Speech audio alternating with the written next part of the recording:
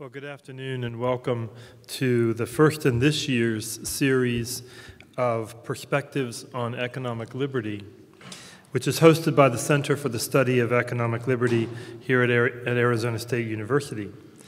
The Perspectives series emerges from the Center's mission to evaluate the contribution of economic liberty to human betterment, as you see the Advancing Human Betterment slogan. One of the ways to do that is to bring a variety of guests in to interrogate our center's topic by revisiting past debates or considering its relationship to other human values and freedoms that we may hold.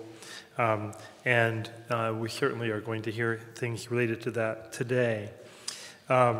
Sarah Squire, I should also say, before I introduce Sarah, that this event has been co-sponsored by the School for Civic and Economic Thought and Leadership at Arizona State and jointly sponsored with New College here on the West Campus. Sarah Squire is a senior fellow and web editor. I think my southern accent came out there with the feller. Senior fellow and web editor at Liberty Fund, a nonprofit educational foundation. In her web editing capacity at Liberty Fund, for those of you familiar with it, she manages now the Adam Smith Works site and also the Library of Economics and Liberty, which is a site that I have frequently used myself because of its access to texts which are available. Sarah is also the co-author of a college writing textbook called Writing with a Thesis, which is now in its 12th edition. Do you have a 13th out yet? No. Actually, I think it's in its 13th now. Okay, well that's wrong. There we go. Sarah graduated with honors in English from Wesleyan University and earned an MA and PhD in English from the University of Chicago. She's published on Shakespeare and on George Herbert, women in literature, a bunch of other things too. She's also published articles in Literature and Medicine and the Journal of Economic Behavior and Organization. But she's also written about, the kids will wake up on this one, she's written about zombies, an essay called Eating Brains and Breaking Windows. The broken window fallacy, for those of you who might have heard of that. She writes a regular column for the Freeman Online and blogs for the Fraser Institute and Bleeding Heart Libertarians. I could go on, but I wanted to be sure to include this fun fact. In 39 days, as I count it, am I right? In 39 days, she will take her Taekwondo second-degree black belt test. We wish her well. Sarah. So when I give talks, the first thing I always do is get to the room a little bit early so I make sure I can see over the podium, because sometimes I can't. But here we're doing pretty well. Ross, you're just going to have to, you know what I look like, so. All right, thank you all for coming. I'm delighted to be here with you today to talk a little bit about work and about why it matters how we talk about work. One of the things I spend a lot of time talking about and thinking about these days and trying to persuade people of is that it matters a lot how we talk about things. And when I try and persuade people of this, I almost always start with a joke. And the joke I like to tell people why it's important how we say a thing, is a joke about two guys who are having an argument about whether it's okay to smoke and pray at the same time. Right? And so they decide to go visit the rabbi. And the first guy goes in and he says, Rabbi, we're having this argument. We need to know, is it okay to smoke when you're praying? And the rabbi says, absolutely not. Prayer is so important that you have to remain focused on it. And you mustn't let anything as quotidian and ordinary and day-to-day as smoking to take your focus away from the important task of prayer. And so he sighs and goes out of the rabbi's office and says to his friend, we can't smoke and pray at the same time anymore. Rabbi says, can't do it. The other guy says, let me ask him. Goes into the rabbi's office and he says, Rabbi, is it okay to pray when you're smoking? And the rabbi says, prayer is always appropriate. Right? It matters how you say something. It matters how you ask questions. It matters what you call things, because that sets the frame for the answers that you're going to get. This is the most useful bit of advice you guys are going to get from this talk today. When you want something from your parents, ask them right, and you might be able to get it. Ask them wrong, and you're out of luck. So what I want to do today is talk about how we say things when we talk about work, and talk about some of the kinds of things that we say when we talk about work. And the reason that I want to do this is because work, all kinds of work, at home, at the office, on farms, and in factories, all of the way up and down the pay scale, that work is the engine that drives the free market. And if we love free markets, if we love markets in a free society, and I do, and we love the liberty that is enabled by free exchange, voluntary free exchange between people, and I do, we have to be willing to tackle seriously the challenges of talking about all kinds of work. So the economist Dierdre McCloskey says that the way that we talk as a culture about things like work, or about business, or about money, changes how we feel about them. She says, in fact, that the biggest push to bring us into the modern world from something that looked a lot more like the Middle Ages was a change in the way that we spoke and wrote about work and about business. That means that what we say when we talk about work matters. It matters if we think and say that working makes us a slave to the man or a cog in a machine. It matters if we think and say that work is degrading, or that it's fulfilling, or that it's creative, or that it's deadening. It matters that I started this talk by calling work the engine that drives the free market. And I think that for quite some time now, we've been having a sort of long-term, large-scale crisis about work and about what work means. And what that means is that we have an opportunity, and a really important opportunity, to have a discussion about work that's clear-eyed about its problems, but also optimistic about its possibilities. But before we get to that, I want to go back in history and take you through a very brief and ridiculously superficial but profusely illustrated history of work in the Western world. So here we have The Land of Cockaigne, which is a painting by Peter Bruegel the Elder from 1567. Now, in the Middle Ages, the Land of Cockaigne was a fantasy world like Oz or Narnia or Hogwarts. It's a fantasy land with perfect weather, with sexual license, and with an endless supply of roasted chickens. And I think you can see a couple of roasted chickens flying around in this painting. They fly around already cooked, ready to just sort of be grabbed out of the sky and put onto your plate. And there's a roast pig down there who's already got a fork stuck in him for easier eating. Right? So you don't have to do anything. You just reach over and grab the pig and munch. And pastries and pies were imagined to be so common in the Land of Cockaigne that you can see them there in the upper corner of the painting. They're being used to thatch the roof of the building over there. Those are pies.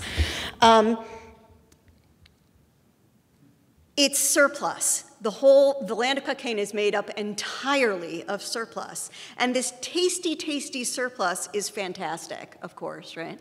But it's not the most important thing about the Land of Cockaigne. The most important thing is what we learn from one of the many, many songs and poems written about it. And it goes like this. Of livelihoods there are plenty that men do in all the lands for keeping body and soul together. Hear this. I came lately on a land, there it was strange and unknown. Now listen well, for 'tis wondrous true what God the people there has commanded, in that land to live and be without work and without pain. Has anyone seen a better land than that land of Cockaigne? The most important thing about the Land of Cockaigne, about the medieval fantasy, is that there isn't any work. It's like the American folk song, The Big Rock Candy Mountain, that some of you might know, where you sleep all day and they hung the jerk that invented work in the Big Rock Candy Mountain. The work-free world is one of our great fantasies. From the land of cocaine to the Big Rock Candy Mountain to current books like Timothy Ferriss's The 4-Hour Work Week, right? We all want to work less, or not at all, if we can get away with it.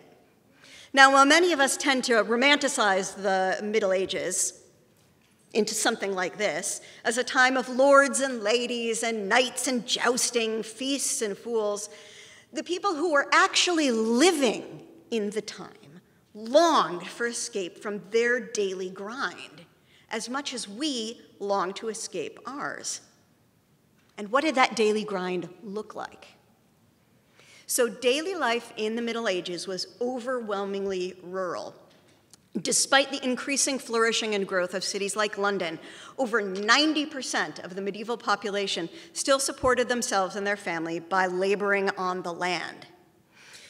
That this is the world that invented the work-free fantasy of the land of cocaine ought to suggest to us that a life spent working close to the soil, in bucolic, uncommercialized, non-industrialized surroundings may possibly have a few disadvantages, like back-breaking physical labor, subjection to the unpredictable forces of nature, very little mobility of location for individuals and families, and even less mobility of income, trade, and social status.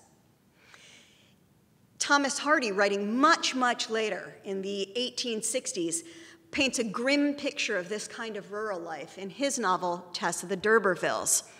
These are people gleaning wheat in the field, an occupation that goes back at least as far as the Bible. Those of you who know your book of Ruth, Ruth gleans wheat from the corners of the fields. Right? These are folks painted in 1857 doing the same job. And here we have Thomas Hardy describing something very similar. He writes, "They worked on hour after hour, unconscious of the forlorn aspect they bore in the landscape, not thinking of the justice or injustice of their lot. Even in such a position as theirs, it was possible to exist in a dream. In the afternoon, the rain came on again, and Marion said they need not work anymore. But if they did not work, they would not be paid. So they worked on. It was so high a situation in this field that the rain had no occasion to fall, but raced along horizontally upon the yelling wind, sticking into them like glass splinters until they were wet through. Tess had not known till now what was really meant by that. There are degrees of dampness.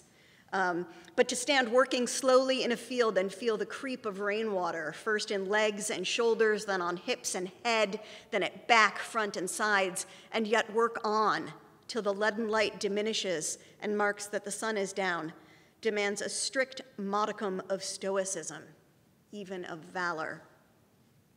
It's these disadvantages of rural labor, coupled with the beginnings of the Industrial Revolution, that began to spur the consistent movement of people from rural areas into urban areas, into labor in the city. Now, how fast did that move happen? It started very slowly at first, as the Middle Ages gave way to the early modern world, and literal mobility and income mobility began to increase. Then the change came roaring on, until by the first years of the 20th century, you have roughly 40% of the population in agriculture and 60% in the city. Remember, it was 90% of people working in agriculture back when they're dreaming of the land of cocaine. Theodore Dreiser's great novel, Sister Carrie, which was published in 1900, tells the story of one of these workers who moves from the rural world of farm work into the big city. Carrie Meeber, who is destined to live large, sin big, and climb to the top while watching and helping other people destroy themselves, comes from a middle-of-nowhere village called Columbia City into the boom town of Chicago. And this is what Chicago looked like in 1900 when Carrie moved to the big city from her farm town. Dreiser describes Carrie's first reaction to Chicago this way. To the child, to the genius with imagination, or the wholly untraveled, the approach to a great city for the first time is a wonderful thing, particularly if it is evening, that mystic period between the glare and gloom of the world, when life is changing from one sphere of condition to the other. Ah, the promise of the night. What does it not hold for the weary? What old illusion of hope is not here forever repeated? Says the soul of the toiler to itself, I shall soon be free. I shall be in the ways and the hosts of the merry. The streets, the lamps, the lighted chamber set for dining are for me. The theaters, the halls, the parties, the ways of rest, and the paths of song, these are mine. For Carrie, as for the thousands of people pouring into these new cities, these growing cities every year, the city was the place of dreams, of hopes, of limitless potential. It was the place where you could just escape that kind of work described by Thomas Hardy, that backbreaking labor out in the elements, gleaning in the fields, picking produce.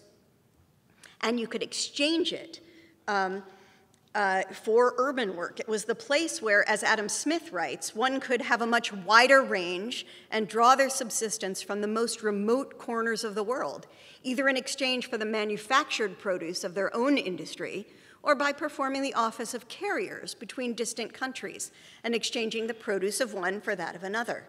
A city might in this manner grow up to great wealth and splendor, while not only the country and its neighborhood, but all those to which is traded were in poverty and wretchedness.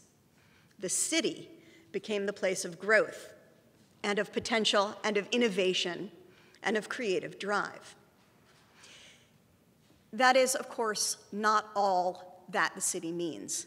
The more that industrialization progressed and the faster the Industrial Revolution grew, the louder were the protests raised against it. Now, I want to be very, very careful here. I am an enormous fan of technological progress.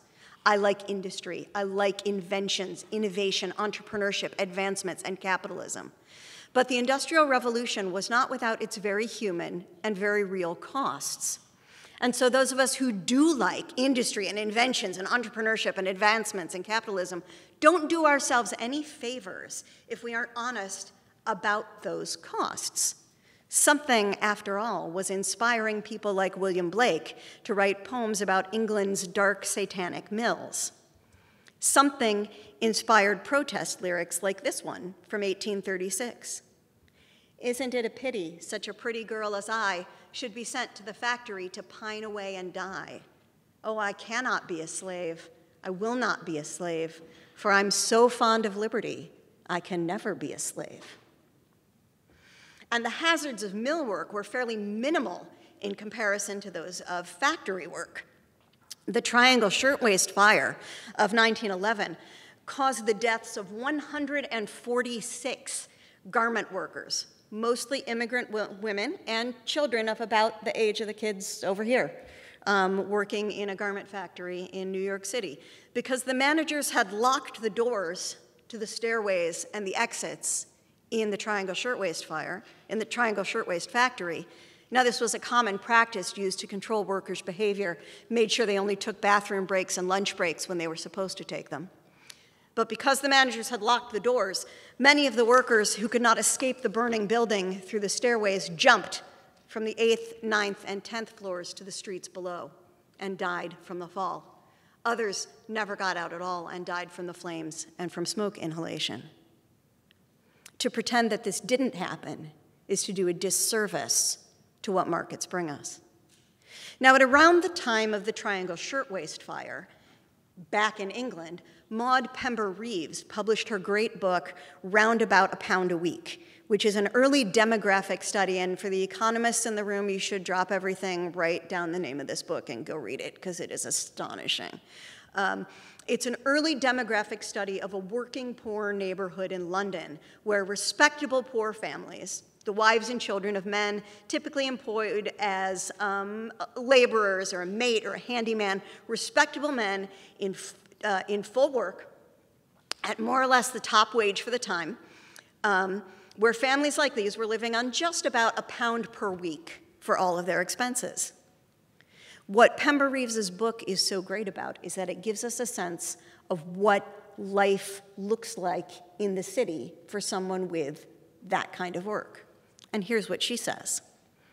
How does a working man's wife bring up a family on 20 shillings a week? Assuming that there are 4 children and that it costs 4 shillings a week to feed a child, there would be only 4 shillings left on which to feed both parents, and nothing at all left for coal, gas, clothes, insurance, soap, or rent. 4 shillings is the amount allowed for the foster mother for food in the case of a child who's boarded out by the Board of Guardians. Therefore, it seems like a justifiable figure to reckon on. But for a woman with 20 shillings a week to spend, it's evidently ridiculously high. If the calculation were to be made upon half this sum, would it be possible? The food for the children in that case could amount to 8 shillings. To allow the same amount to each parent as to each child would not be an extravagance, and on this basis we arrive at the sum of 12 shillings per week for 6 people. That leaves 8 shillings for all other expenses, but rent alone comes to 6 or 7 shillings. And how could the woman on 20 shillings a week manage with 1 or perhaps 2 shillings for coal, gas, insurance, clothes, cleaning materials, and thrift? The usual answer to a question of this kind is that the poor are very extravagant. It does not answer. It does not fit the question. Reeves's great discovery from her demographic study is not that the poor are extravagant, which was the argument currently made in those days. Her answer is the poor are poor because they don't make very much money. As Roundabout a Pound a Week continues, Pember Reeves shows us precisely what a grim calculus these families have to engage in. Despite hard work and careful thrift, the money just isn't there. And families are left deciding whether the father, who brings home the life-saving wage envelope, or the vulnerable children should eat on a given day. They decide which of the children should be allowed to wear the one decent pair of shoes and go to school. They decide whether to buy coal to heat their rooms or medicine for a sick child. There are no easy choices in this world. Capitalism, its early stages, the Industrial Revolution, were not always pretty. They were just better overall than rural life was for most people. And the history of people voting with their feet and moving from rural occupations in the farm to factory occupations in the city shows that people were willing to accept those hazards and costs for the promise of a better life, even at £1 a week. So that life we just described, where you're deciding which kid gets to wear the pair of shoes and whether you can feed the children or feed dad who has to go to work in the morning, that life was enough better than the standard run of rural work that people still chose it. They came in droves to choose it. And we can say that by our lights, by our modern lights, both versions of work are reprehensible and oppressive and awful. And we don't want anybody to have either of those kinds of occupations, but we can say, in the time, one was clearly better. That if you're trying to persuade a friend about the joys of capitalism, or if you're arguing for right-to-work legislation, like we have in Indiana, or if you're wondering why your dad thinks unions are great ideas, you have to remember those pictures of the Triangle Shirtwaist Fire, and you have to remember the choices made by the families that Maud Pember Reeves studied, because that's what people who argue against free markets and who argue against capitalism are thinking of. Those are the pictures that they have in their heads. Several years ago, we had a surge of reports of factory fires and collapses in Bangladesh and in China and elsewhere. So before we, for example, start talking about how great sweatshop jobs are for getting people out of poverty, we have to remember that when we say sweatshops, they see the Rana Plaza factory fire and collapse, and they see Triangle Shirtwaist. We need to know that these are the images in people's minds, and we need to counter them. We need to make intelligent, aware, and sensitive arguments that acknowledge that free markets are not always a fairy tale. They don't solve anything. We have to calibrate our own rhetoric. So the backlash against industrialization, spurred by things like Triangle Shirtwaist, spurred in the 21st century by things like the Rana Plaza factory fire, brought about a literary and artistic response that takes us back to the land of Cockaigne for a minute. You remember the land of Cockaigne, right? That's where we started. The 15th to 18th century version of the medieval stories of Cockaigne are called pastorals. Now, a pastoral is a school of art and of literature that gives us paintings like these. Aren't they sweet? I don't think they're getting a lot of work done. Has anybody lived on a farm? Does anybody grow up in rural? Yeah, is this a good way to take care of your cows? Not so much, right?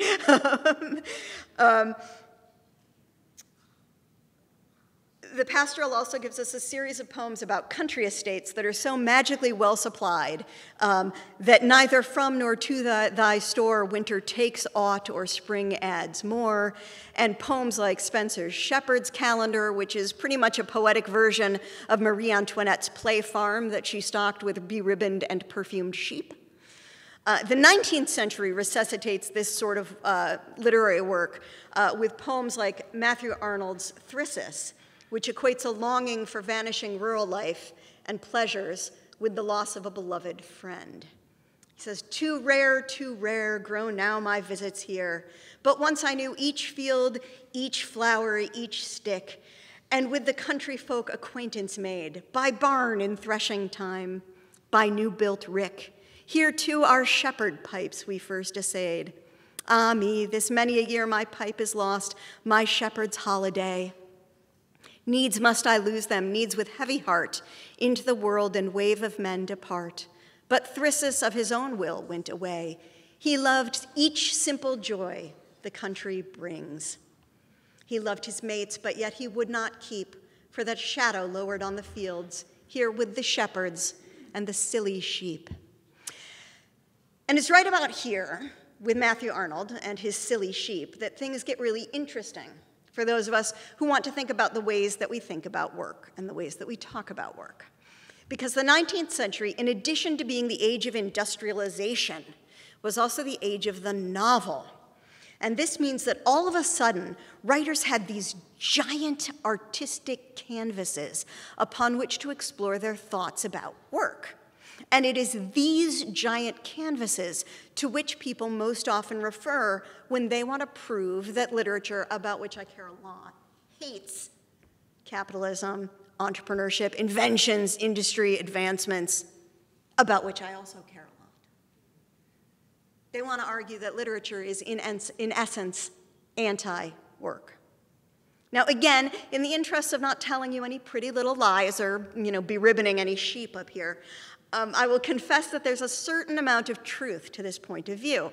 Most famously, perhaps, Charles Dickens' great novel, Hard Times, describes the industrial city of Coketown, which was his fictional analog to the 19th century city of Manchester, pictured here, and you'll notice all the black smoke billowing out of the smokestacks there.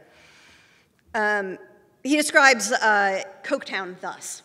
It lay shrouded in a haze of its own, which appeared impervious to the sun's rays. You only knew the town was there because you knew there could have been no such sulky blotch upon the prospect without a town. A blur of soot and smoke, now going this way, now that way, now aspiring to the vault of heaven, now creeping along the earth. As the wind rose or fell, a dense, formless jumble with sheets of crosslight in it that showed nothing but masses of darkness. The wonder was that it was there at all. It had been ruined so often that it was amazing how it had borne so many shocks. Surely there was never such fragile chinaware as that of which the millers of Coketown were made. Handle them never so lightly, and they fell to pieces, with such ease that you might suspect them of having been flawed before. They were ruined when they were required to send laboring children to school. They were ruined when inspectors were appointed to look into their works. They were ruined when the inspectors considered it doubtful whether they were entirely justified in chopping people up with their machinery. They were utterly undone when it was hinted that perhaps they need not always make quite so much smoke.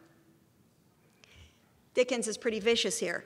about the hideousness of Coketown, the callousness of mill owners who chop up people with their machinery and who willfully and stubbornly insist upon their right to coat all of Coketown in smoke, dust, and smog.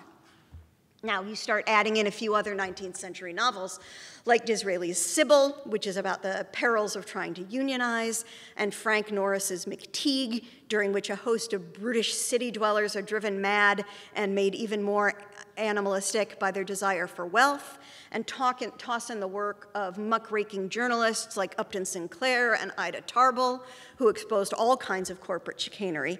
And one does begin to see why city work rapidly became devalued in much of the literature of the period. Then you add in the stories of hardy pioneers on the plains, as masterfully rendered by writers like Willa Cather, and you start to see why those who haven't read more deeply think that the devaluation of urban work and of industrialization is the whole picture from the 19th century. But they're forgetting about writers like Elizabeth Gaskell. Gaskell's novel, The North and the South, is one of my favorite for talking about complex representations of business and economic issues in literature. Generally, it's remembered for being her Manchester novel, focusing on manufacturing and labor debates in Manchester, and serving as a response to Dickens' picture of Coketown in Hard Times. And I have to take a second here, because a lot of people sort of read Hard Times and read Christmas Carol and think that Charles Dickens is a very anti-business kind of a guy, and indeed there's plenty of moments like that.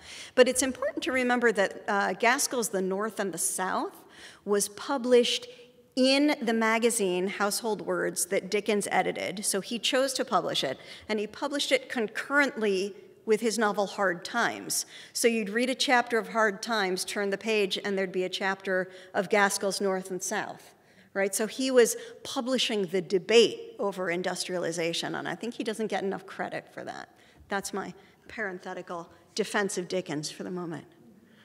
What we forget about Gaskell as well is that her exceptionally clear-eyed approach to the hazards and the benefits of living in Victorian-era Manchester was not accompanied by a pastoral-inflected romanticization of the countryside. In other words, she doesn't critique industrialization by praising the countryside. She doesn't build a fictional land of cocaine as an antithesis to her portrait of the problems of factory work.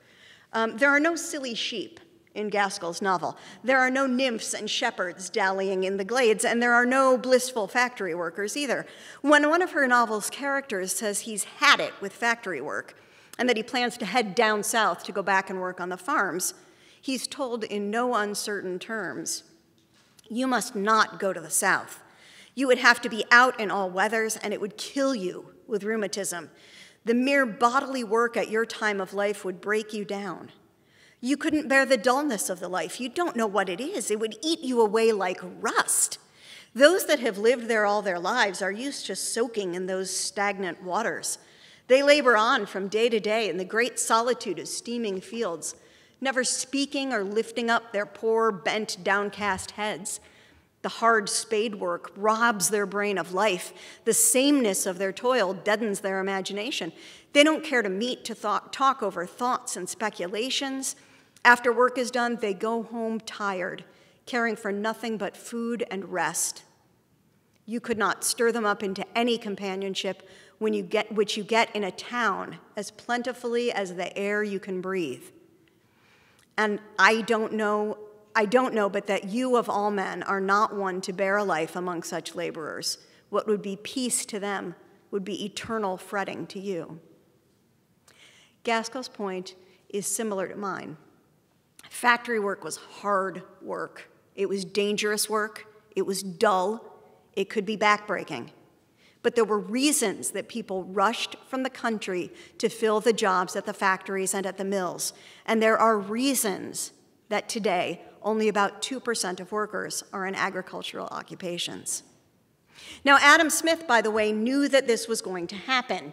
He wrote in Wealth of Nations that hunting and fishing, which are the most important employments of mankind in the rude state of society, become in its advanced state their most agreeable amusements, and they pursue for pleasure what they once followed from necessity.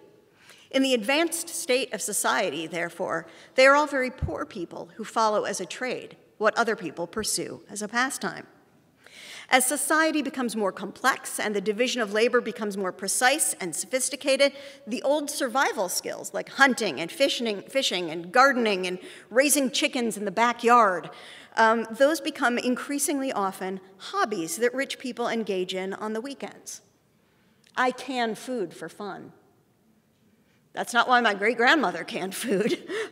I knit for fun. That's not why my great-grandmother knit.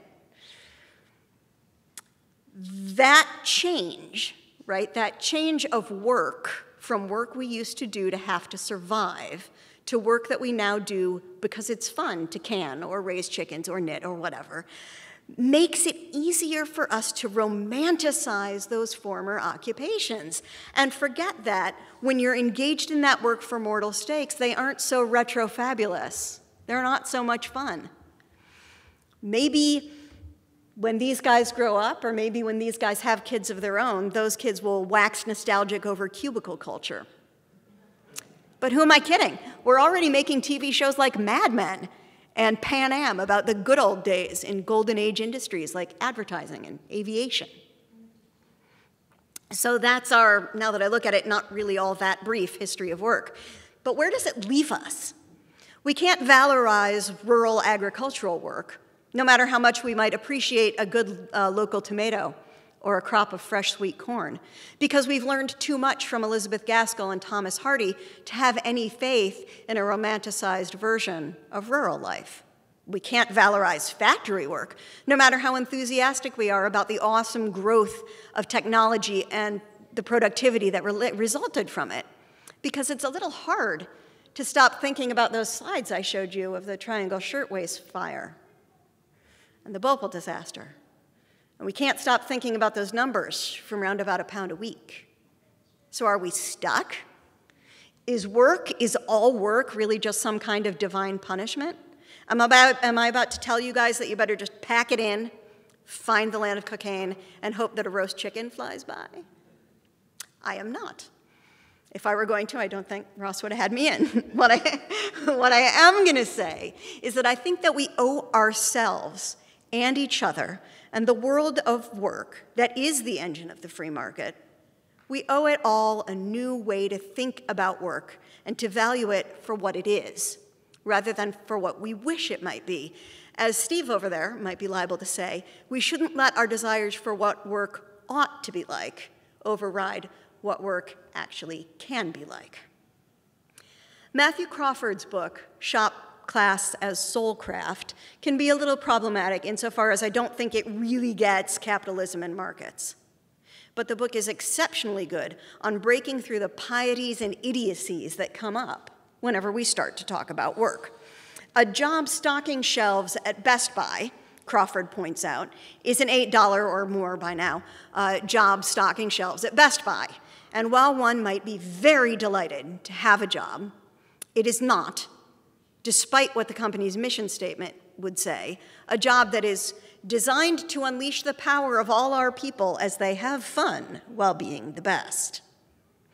Pretending that we can make shelf stocking creative and interesting just by putting it in our mission statement is getting caught up in the kind of oughts that I'm warning you about, getting caught up in a fantasizing vision of what work could look like. Instead, what Crawford says is that we have to think about the basic truth of the situation. Work is toilsome, and it necessarily serves someone else's interests. That's why you get paid. Thus chastened, we may ask the proper question: what is it that we really want for a young person when we give him or her vocational advice? The only creditable answer, it seems to me, is one that avoids utopianism, that avoids the land of cocaine, while keeping an eye on the human good, keeping an eye on work that engages the human capacities as fully as possible. What I like about Crawford's book is this insistence that the work that engages the human capacity as fully as possible doesn't need to be any particular specific kind of work. It merely needs to be the kind of work that is best suited to the individual person who's doing the work that allows each person to engage his or her individual capacities. Crawford has a PhD in philosophy, spent a lot of time working at think tanks and at the University of Chicago's Committee on Social Thought. Now he runs a motorcycle repair shop. Because for him, the work of fixing motorcycles is more meaningful and more fully engaging of his capacities than academic work. Now, the philosopher Lauren Lomasky tells us that people are pursuers of projects. That's what we really are deep down. We like to do stuff. More than that, Lomasky tells us that it is a good and a moral thing to be a pursuer of projects, because since we value our projects, it confirms for us that we have worth and value because we do stuff that we think has worth and has value. And it confirms for us, by extension, that other people who pursue their own projects have worth and value as well. Now, I want us to find a way to talk about work that allows us to bring in Lomasky's respect for the projects of others, as well as respect for our own kinds of projects. The working world is full of people exploring and engaging and developing their capacities in all kinds of ways. The Pulitzer Prize-winning journalist Studs Terkel interviewed a sampling of them in his book titled Working, which is a series of interviews with people about their jobs. Now, the book is full of surprises for those of us who might be inclined to think that salary and prestige are what it takes to create satisfying work. Most of us, for example, would probably assume that working on an assembly line is boring. Wheeler Stanley, and here's a picture of Diego Rivera mural of assembly line work. Wheeler Stanley, who worked on an auto assembly line before being promoted to be the foreman of the line, begs to differ. He says about assembly line work, "I could look at a job and I could do it. My mind would just click. I would stand back, take a look at a job, and I could do it. My mind would just click on it. I enjoyed the work. I felt it was a man's job. You can do something with your hands. It was far from boring. There was a couple of us that we were hired together. We'd come up with different games, like we'd take the numbers of the Jeeps that went by. The guy who loses buys the coffee. Then there's Babe Sicoli, a grocery store checkout clerk whose pride and satisfaction in her expertise at her job shines through. There are items I never heard of that we sell here. I know the prices of every one. Sometimes the boss asks me, and I get a kick out of it. On the register, there's a list of some prices. That's for the part-time girls. I never look at it. I don't have to look at the keys on my register. My hand fits."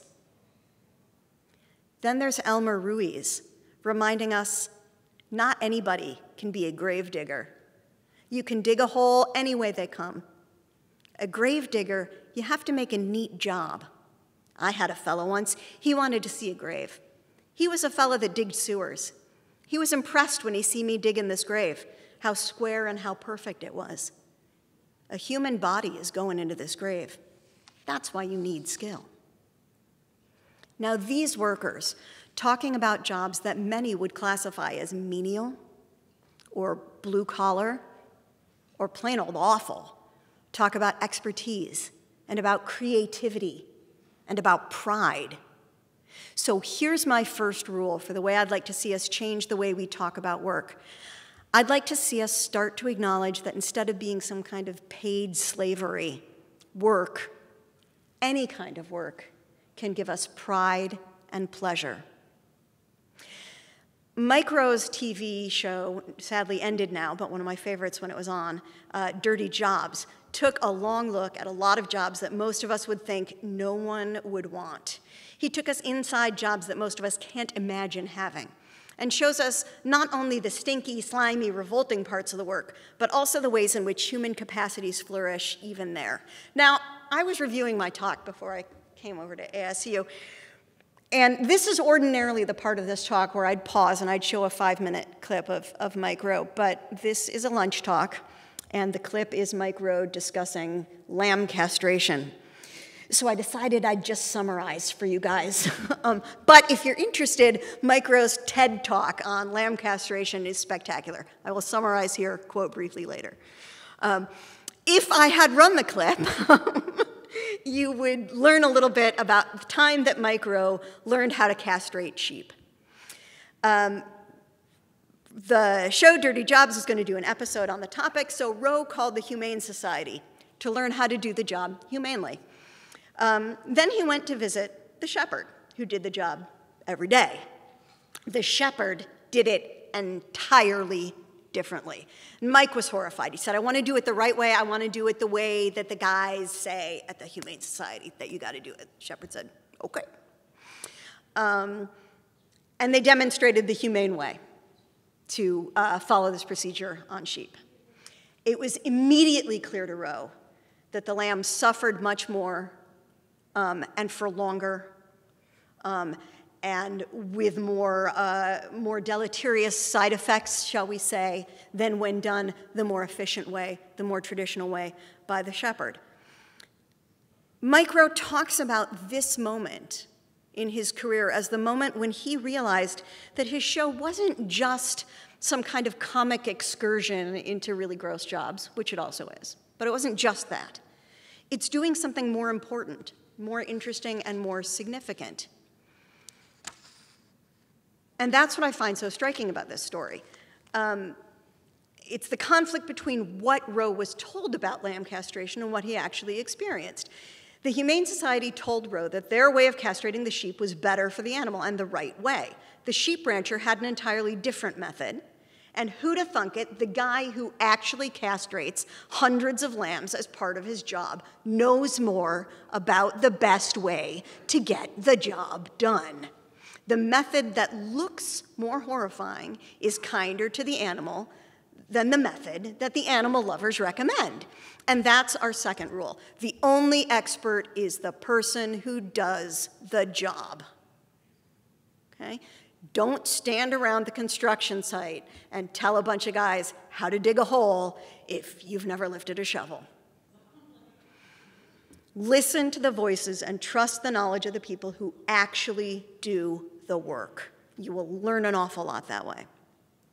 Now, speaking of dirty jobs, I did not put this stuff in just for you guys, but this is all the poop jokes in my talk, so you're going to want to pay attention. They all sat up. That was awesome. You're going to want to pay attention to this part. When your parents want to know what you learned today, tell them this part. So the fictional character with the dirtiest job that I can think of is Harry King, who comes from Terry Pratchett's series of Discworld novels. I don't know if any of you guys are Discworld fellow travelers, the wonderful science fiction fantasy series. Harry King is a night soil man and crossing sweeper, and he appears at the greatest length in a novel called The Truth. This is a somewhat long excerpt, but I'm not even going to apologize because it's hilarious, and it's going to take us directly to the third and final rule. Harry was called the King of the Golden River. This was a recognition of his wealth and achievements, and also the source of his success, which was not quite the classical river of gold. It was considered an advance on his former nickname, which was Piss Harry. Harry King had made his fortune by the careful application of the old adage, where there's muck, there's brass. There was money to be made out of things that people threw away, especially the very human things that people threw away. The real foundations of his fortune came when he started leaving empty buckets at various hostelries around the city center, especially those that were more than a gutter's length from the river. He charged a very modest fee to take them away when they were full. This is before there were toilets inside the house. That's what they're using the buckets for, guys. Harry King had learned something that can be the key to great riches. There is very little, however disgusting, that isn't used somewhere in some industry. There are people out there who want large quantities of ammonia and saltpeter. If you can't sell it to the alchemists, then the farmers probably want it. If the farmers don't want it, then there is nothing, however gross, that you can't sell to the leather tanners. Harry felt like the only man in a mining camp who knows what gold looks like. He started taking on whole streets at a time and branched out. In the well-to-do areas, the householders paid him. They paid him to take away night soil, the by now established buckets, the horse manure, the dustbin, and even the dog muck. Did they have any idea how much the leather tanners paid for the finest dog muck? It was like being paid to take away squishy diamonds. Harry couldn't help it. The world fell over itself to give him money. Someone somewhere would pay him for a dead horse or 2 tons of shrimp so far beyond their best date that it couldn't be seen with a telescope. And the most wonderful part of it all was that someone had already paid him to take it away. If anything absolutely failed to find a buyer, there were his compost heaps downstream of the city, where the volcanic heat of decomposition made fertile soil out of everything that was left. He'd kept the wood pulp and rags business closer to home, though, along with the huge vats that contained the golden foundations of his fortune, because it was the only part of his business that his wife would talk about it. Rumor had it that she had also been behind the removal of the much-admired sign over entrance to his yard, which said, "Harry King, taking the piss since 1961. Now it read, "Harry King, recycling nature's bounty." So what rule exactly does Harry's story give us, aside than if you're giving a talk with a bunch of elementary school kids in the audience, you should always tell a poop joke. The rule is work is not static. Harry began on the lowest rung of society as a night soil collector, and guys, this was a real job, right? It still is a real job in parts of the world where there's not indoor plumbing. In a lot of places, there are people who come around every morning and take the buckets away from the houses. Great job, right? Awesome. But with initiative and with entrepreneurship and with an eye for opportunity, Harry King became one of the richest men in the city with a network of businesses and employees that reached nearly everywhere. Looking at data about who does what kind of work is like looking at any other kind of economic data. You're getting a snapshot, not a moving picture. And because these are people's lives and careers we are talking about, this is data that's in motion over the course of a lifetime and over the course of generations. It's okay to spend a life in a job that no one else likes or understands, if that's what you want to do. My great-grandfather was a peddler with a horse and cart on the streets of New York until the 1950s, for heaven's sakes. He liked the horse, he liked the people, he liked to be outside. But you don't have to stay where you are, and the people whose work we talk about and whose work we study don't have to stay in their jobs either, and they probably won't. Not in the hurly-burly that is today's working world. They'll work at one thing for a while, and then they'll move on and up and out. So when we talk about factory workers, or when we talk about farm workers, or about cubicle dwellers, as if there's some sort of permanent fixed class, as if they're somehow serfs that are tied to that particular place and that particular occupation, what we're doing then is to say that our work is all that we are, and that we're doomed to do the same to do and to be the same thing forever. In a world like today, where there's so many different kinds of work to do, so many different things you can try, that's simply not likely. So those very tentatively are my rules. Work, any kind of work, can give us pride and pleasure. The only expert is the one who does the work, and work is not static.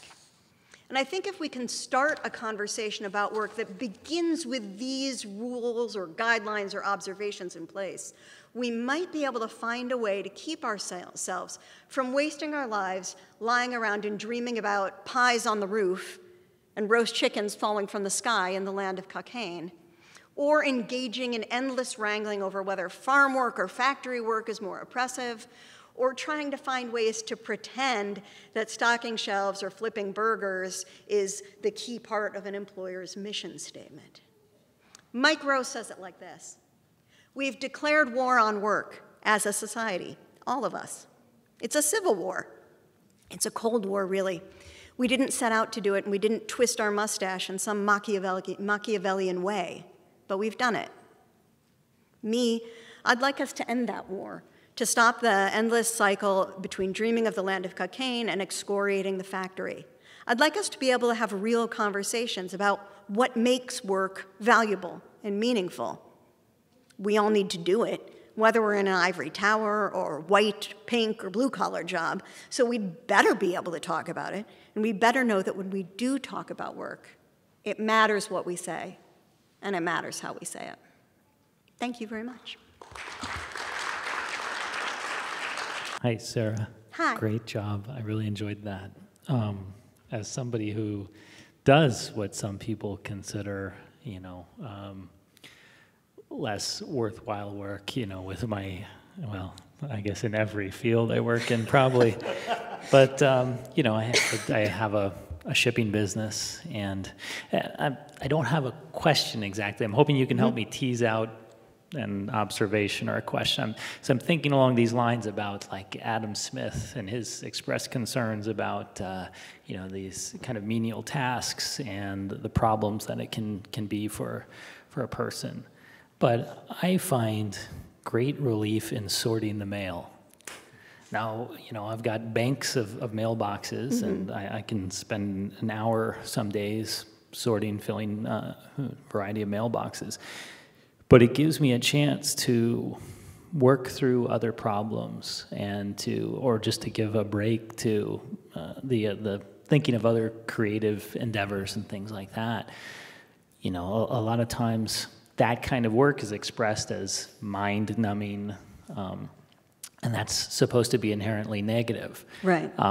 So, like I said, I don't quite have a question out of this, but I guess I'm wondering: is there? Am I crazy, or is there a defense for this kind of work? Maybe as long as it's not the totality of your being, but as part of your life, this could be a very healthy thing. I'm also kind of thinking of Wallace Stevens, right, who was a poet and still stayed an accountant his whole life. He maybe it wasn't just mind-numbing crunching of numbers, but that's usually a part of an accountant's job. And he did not want to quit. I mean, he could have stopped being an accountant, and he chose not to. Yeah, he's one of the rare people who could have actually made a living as a poet, but chose instead to keep working for the insurance agency where he worked. I keep meaning to tell you about this, and so I'm really glad that you asked this question, Dave, because I have a mental Post-it note that I can now take off the wall of my brain.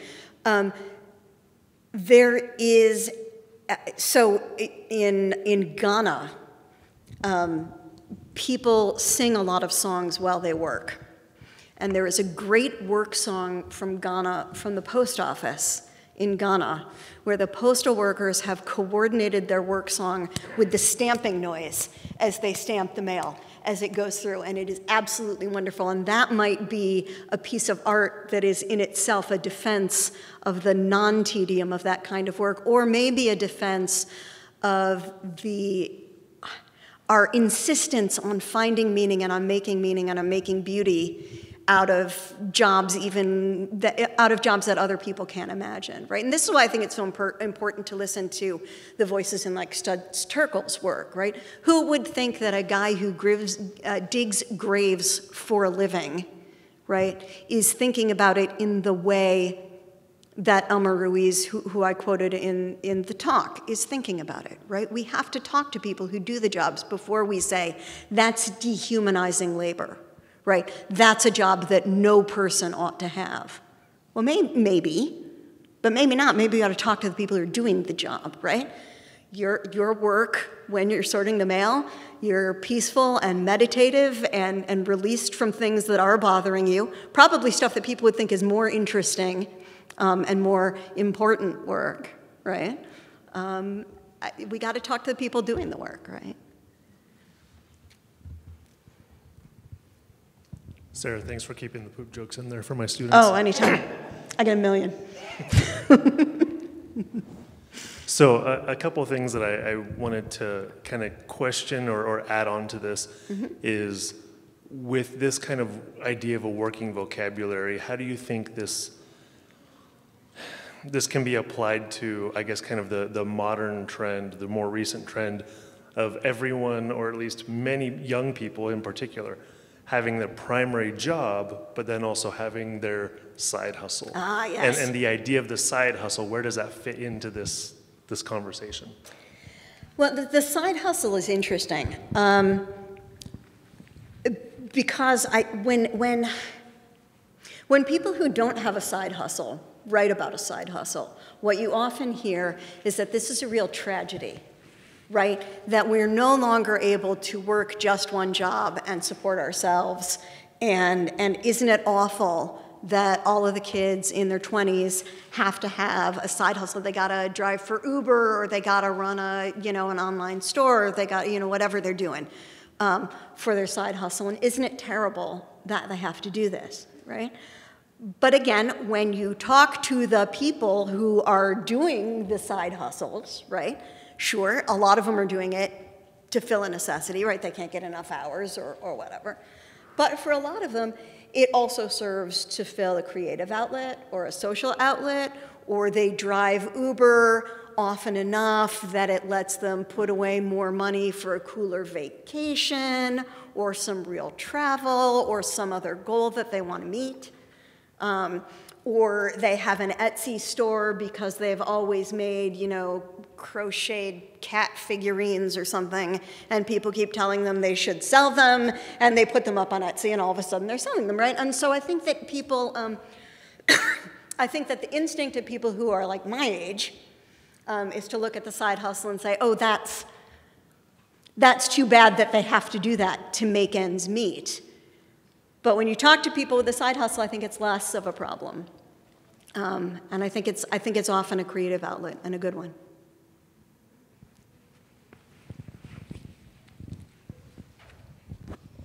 Sarah, thank you. This is lovely. So rich with all of the literary references and the art, and just loved it. The only thing I missed were any references to historical religious texts and work, the Bible, the Quran, the Torah, about how work is holy and we are called to work. Can you speak to that? I don't have a ton on that. There certainly is a lot of good material on that. I did bring up the story of Ruth when we were talking about the gleaners, which I think is important. The parable of the talents from the New Testament, which is not my half of the Bible, but it's a good half, is also useful.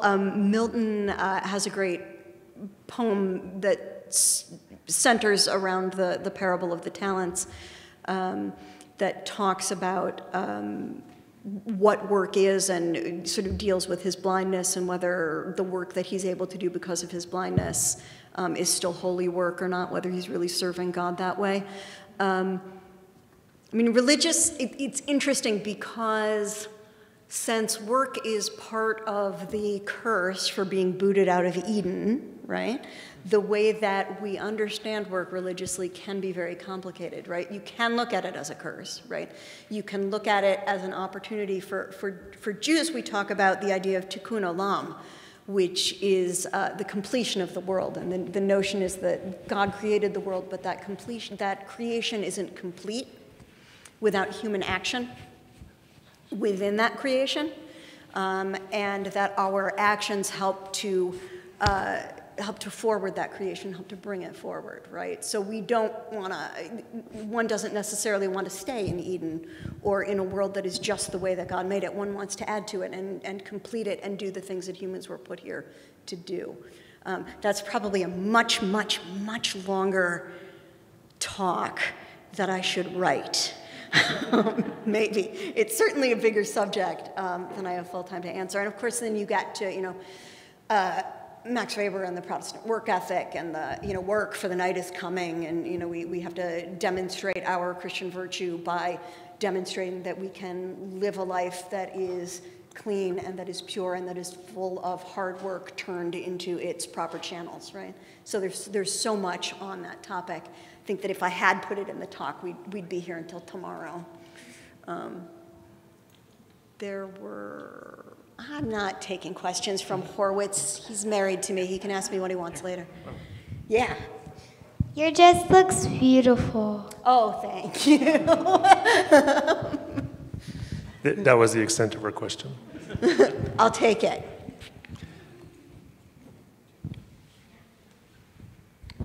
Thanks so much for the talk. I really appreciated it as well. So my wife and I are both economists, but we're also parents of 3 young boys, ranging in age from 10 to 5. One thing I always want to make sure I do when I read them bedtime stories is I pick material that helps accentuate some of these rules, the idea that work is not static and work is pleasurable.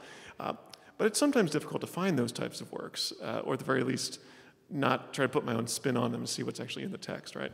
Mike Mulligan and the steam engine is a good example that I tend to use when I try to discuss the idea of creative destruction with them, for instance. Do you have any children's books that you can think of that would help us communicate with the younger generation about. Yeah, I mean, how long have you got? Oh. Well, I'll be seeing you tomorrow, too. Thanks. The toothpaste millionaire, write them down, toothpaste millionaire, the pushcart wars, both of which are by the same author whose name is currently escaping me, but they're fantastic. Pushcart wars is basically public choice for kids, written by an economist who I doubt knew anything about public choice. Toothpaste Millionaire is about a boy who sets out to become a millionaire making toothpaste. There's Lawn Boy, I think it's the name of it, which is about a young man who starts a lawn mowing business, which is great. I like, for linguistic entrepreneurship, there's a great book called Frindle. Do you guys know Frindle? Best book ever. I love it. It's about a kid who decides that ballpoint pens should no longer be called ballpoint pens, but should be called Frindles, and causes a little trouble at his school thereby. Strongly recommended, especially if you want to raise him rebellious, which you should. Those are 4 or 5, and they're all good for that age group. Other stuff, the turn of the century American stuff is almost always great on this. So Louisa May Alcott's book Little Men, which is about the women from Little Women all grown up, and Joe is now running a boys' school, and it's about the boys in that school learning to be responsible young men. There's a lot of stuff there about work. And about careers and what it means to be a working person. No problem. That's my favorite kind of question. Well, let's thank Sarah for her talk and appreciate your. Thank you all so much. It was a pleasure.